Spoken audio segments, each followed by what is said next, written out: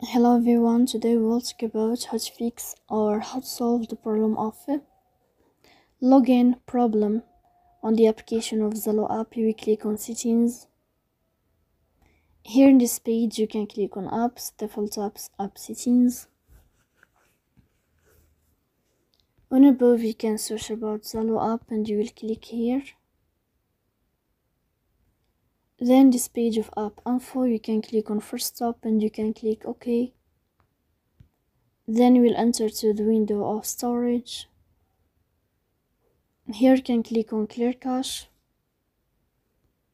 Then you can turn off your Wi-Fi and you can turn on your Wi-Fi again to fix that problem.